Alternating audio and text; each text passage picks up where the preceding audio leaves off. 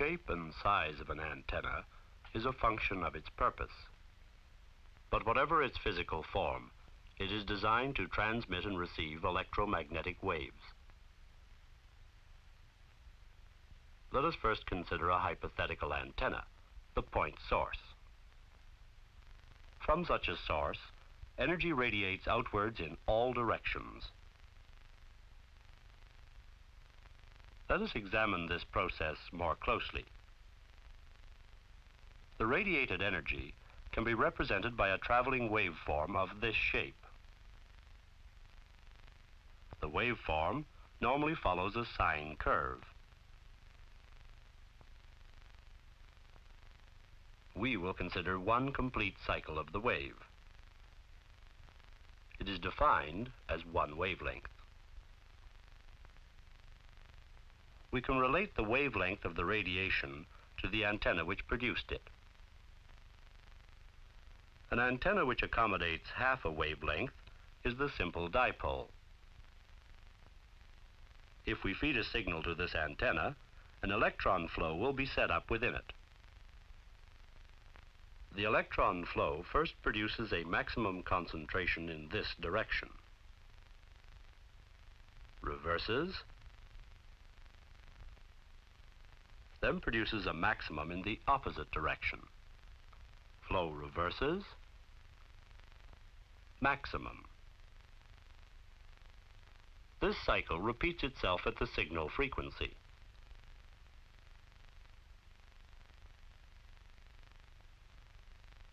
This electron flow creates a fluctuating magnetic field.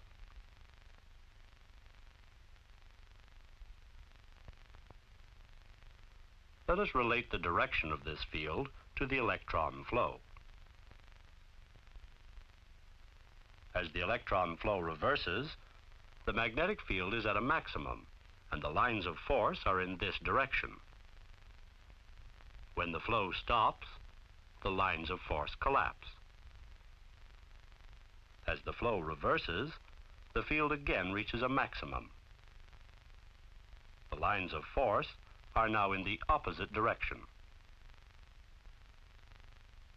The magnetic field thus reverses its direction at each half cycle of the signal frequency. This is known as the H field.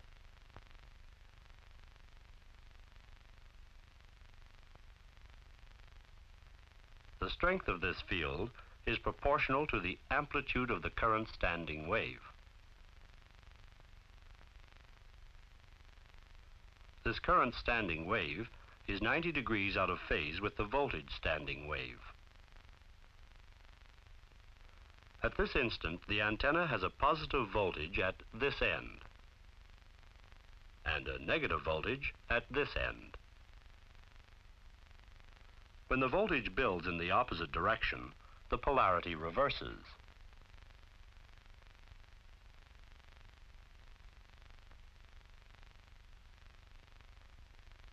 This changing polarity produces an electric field in phase with it. When the voltage is of this polarity, the field is in this direction.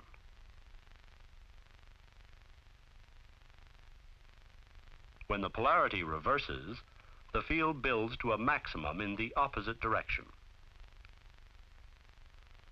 This is known as the E field.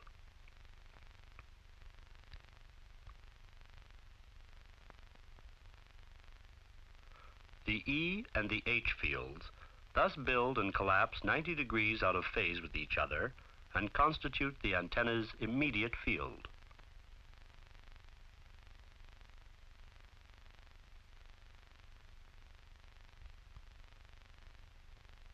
This immediate field produces the radiating wave pattern. From the antenna, we can visualize the radiation as a series of grids propagating outwards.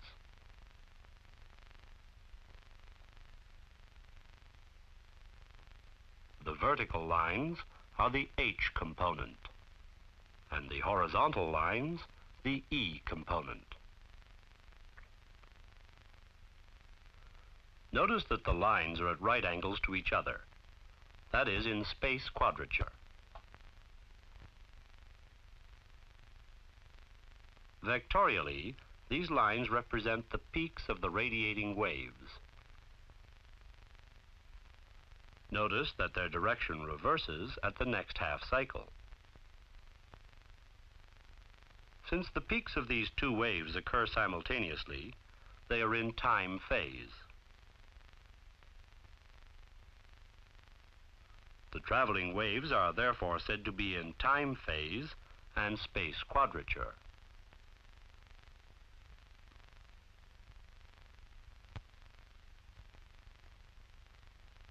The polarity of an antenna is determined by the plane of the E field. To obtain a maximum signal, both the transmitting and receiving antennas must be in the plane of the E field.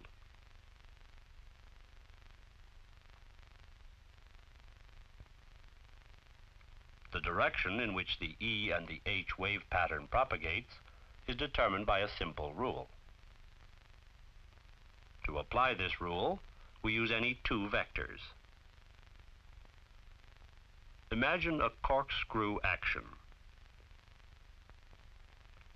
If we turn from the E vector to the H vector through the shortest distance, the screw has advanced in the direction of propagation.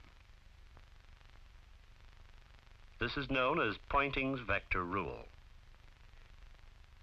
In the next half cycle, the E and H vectors reverse. Applying Poynting's rule again, we see that the direction of propagation is unchanged.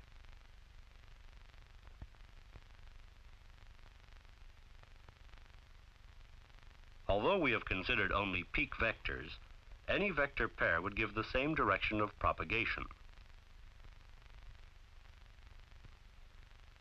Let us now consider what happens when the wave strikes a reflecting surface. We will consider only one pair of the peak vectors. As before, Poynting's rule gives the direction of propagation. On reaching the reflector, the E field is reversed, but the direction of the H field is unchanged. By Poynting's rule, the direction vector is therefore reversed.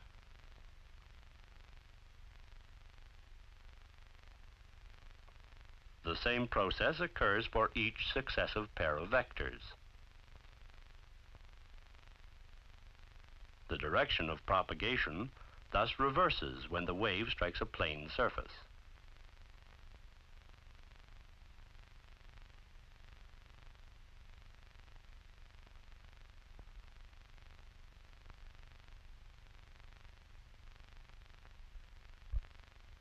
Let us now see how we record the intensity of the energy radiating from an antenna.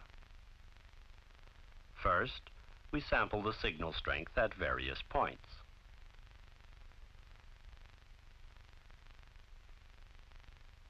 Such a record is geographical, and we can join the points of equal intensity to obtain contour lines. It is often more useful to know the shape of the field radiated by the antenna. To achieve this, we obtain field strengths at a fixed radius from the antenna.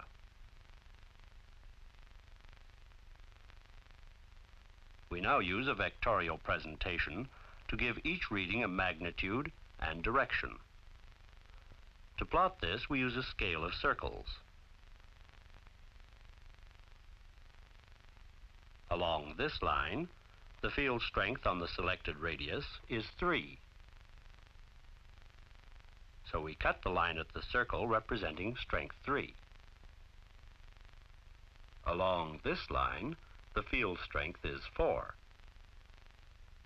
So it is cut at the strength 4 circle. By continuing the plot in this way, we obtain a series of vectors.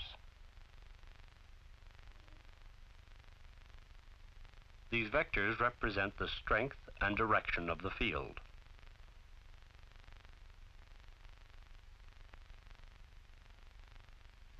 Joining the tips of the vectors, we obtain the antenna's polar diagram. The complete polar diagram is three-dimensional, and it enables us to visualize an antenna's radiating characteristics.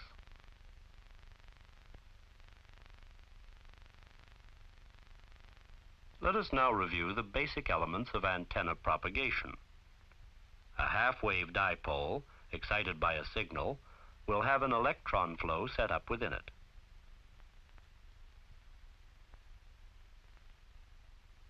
This movement of electrons creates two fields. These fields, building and collapsing in time and space quadrature, form the antenna's immediate field. This immediate field produces the radiating wave pattern.